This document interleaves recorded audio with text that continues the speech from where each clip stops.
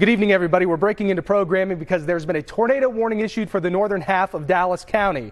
Again, a tornado warning is issued for Dallas County until 9:30, so we want to jump right in here and show you what we're concerned about. Well, you see this hook right here.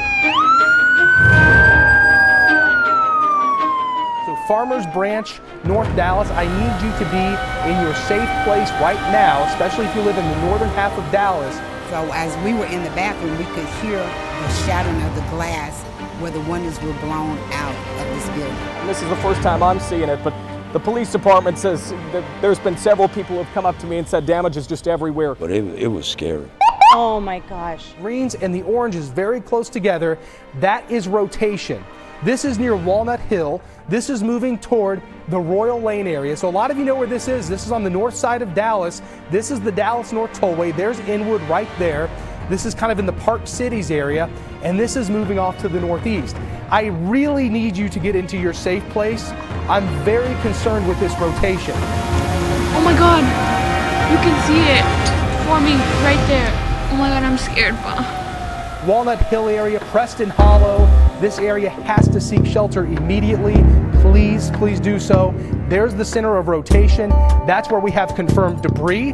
That's where we have a confirmed tornado that is moving off to the east. This is the intersection of Walnut Hill and Linnell. We've got plenty of fire and police activity blocking the road because of the number of trees that are down, and more firefighters are on the way. You can see emergency responders continue to come through. There are several, but once this fire truck passes, we'll show you a wall that has a roof that's collapsed here, and debris has scattered across the roadway. At the base of the tornado, you kind of see that little cloud of dust going up. That's debris being picked up by the tornado. So that is a tornado doing damage. That's not just a funnel cloud. That's absolutely a tornado, Marie. It came so fast, you can't believe it. The house started moving a little bit, you know, just the wind was stronger than what I might have otherwise thought, and so we came down. And where were you guys in the house? Right in the, basically up in that peak right there. Up in there, there's a, well, behind it, there's a little media room, basically. We hunkered down, and it came through, and it blew the doors off the back of our house. We have all kinds of broken windows. I have tons of debris inside the house. All the trees, all these big trees are down. The roof is gone, so that's water coming off the top of that school. In the intersection here are trees, which have closed it all down. There's a search and rescue operation that we just walked past. They have a grid basically of all the houses in the neighborhood that they're going through to make sure that everybody is out of them. Next door neighbor's entire house looks like it's been completely decimated. The wind got so bad it was just shaking my truck.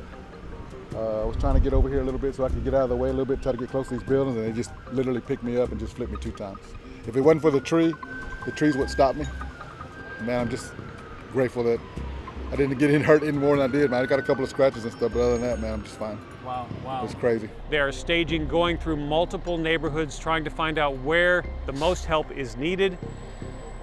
And there will be a great deal of help needed as the day goes on and as we get our first look at daylight. No reports, according to the city of Dallas, as of right now, of any fatalities or serious injuries. The damage is extensive. There are homes gone, businesses and schools closed all over Dallas County today. I want you to check out this new video showing the extent of the damage that we are talking about. Consider ourselves very fortunate that we did not lose any lives, no fatalities, and no serious injuries in last night's storm. And our city staff and our first responders are doing an amazing job of making sure that people are safe, which is our top priority.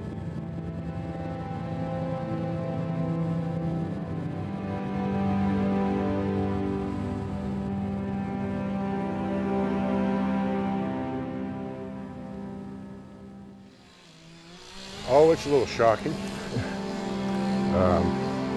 You just got to get up and go.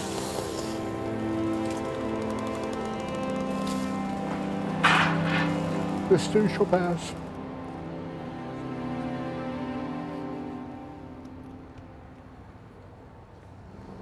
You lost your home, but you got your life, Randy. Yeah, this isn't the worst day I've ever had, so I've almost lost that before, so This can be replaced. I think those are words a lot of people need to hear right now. You can see the door right here. This would be the entrance into the entire office right here. You know, this is our life. This is what we've done. I just kind of needed to say goodbye.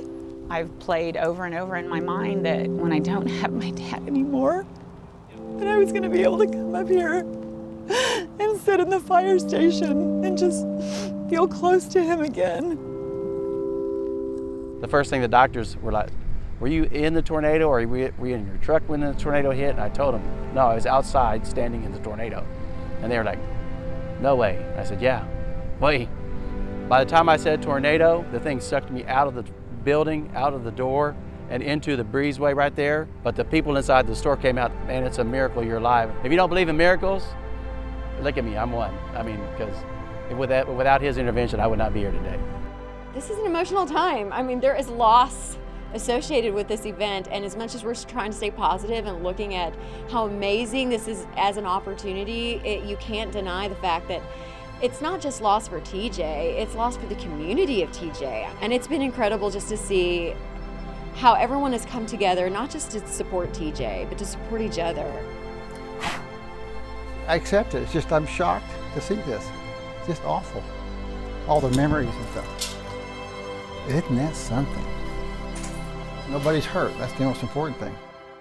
This is why I'm so proud of Dallas ISD, because our people step up not only on a crisis, but they do this every day. And you got to see their world, and you got to see their world rocked.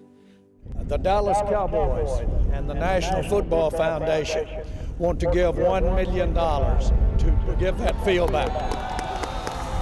I want those young people to see us kicking in when the times get rough. How fragile our life can be.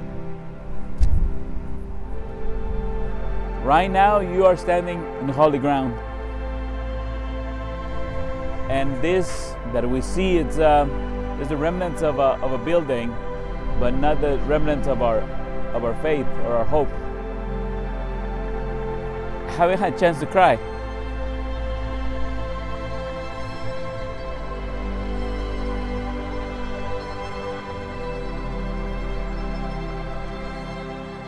We're gonna build again. It is just human and normal and nothing wrong with mourning. This is holy ground.